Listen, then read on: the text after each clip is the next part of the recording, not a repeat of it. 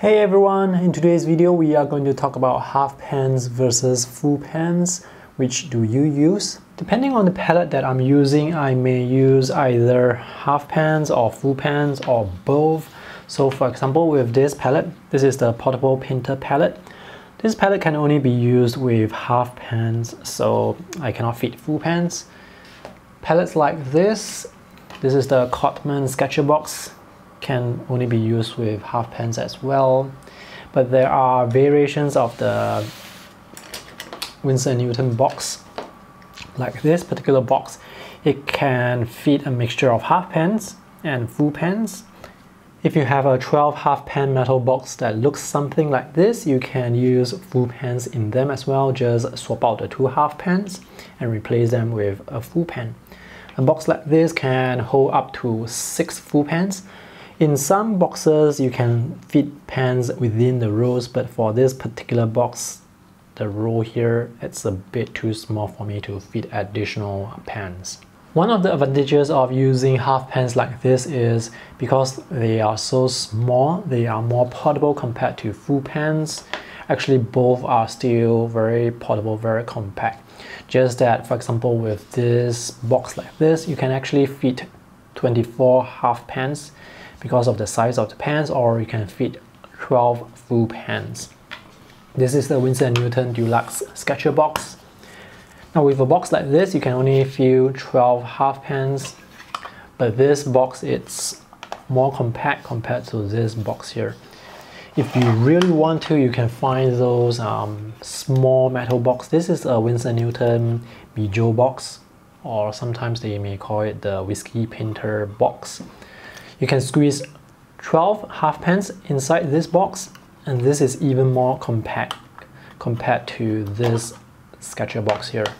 But the downside is the mixing area is quite limited. There are actually more advantages to using full pans like this compared to half pans. First of all, full pans, they are much larger, they hold more paint, so you don't have to refill them as often. When I go overseas for short trips, I would bring half pan sets like this.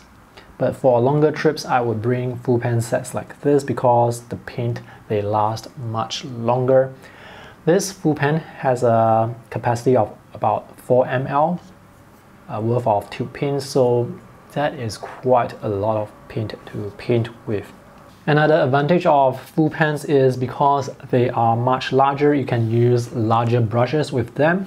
And with larger brushes like this, for example, a flat brush or maybe a large squirrel brush, you can load more paint very quickly because you can fit the whole brush into the pan to soak up the water and the paint. And this allows you to work on larger pieces of painting easily.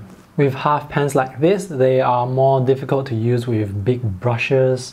So you have to use smaller brushes, and smaller brushes, their capacity is not as big compared to large brushes. So for painting large paintings or creating large washes, you have to reload the small brush a few times. Another advantage of large pans is with a brush like this is a size 6 watercolor brush. I can pick up the paint at an angle like this. With smaller pans, I find that I have a tendency to tilt the brush more vertically like this and pick up my paint, and this actually would damage the point of the hair.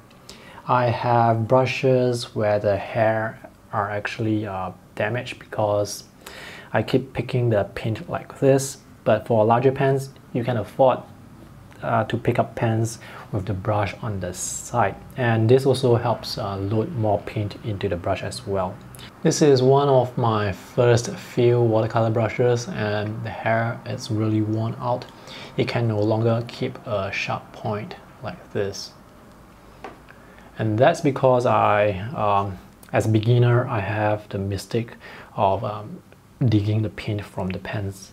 So don't do this, don't damage your brush. Try to load the paint from the side of the brush whenever possible. Having a palette box that can mix half pans and full pans is quite convenient because with some colors, they have very strong tinting strength. You just need to use a tiny bit of the paint and you can create a large wash with them. For example, phthalo blue, quinacridone red, quinacridone magenta, those are very strong colors. You just need a tiny bit of paint to create large washes, and because of that you can squeeze them into half pans and it will be fine. But for other colors that do not have high tinting strength, you need more paint, and those colors are more suitable for use in full pans, relatively speaking.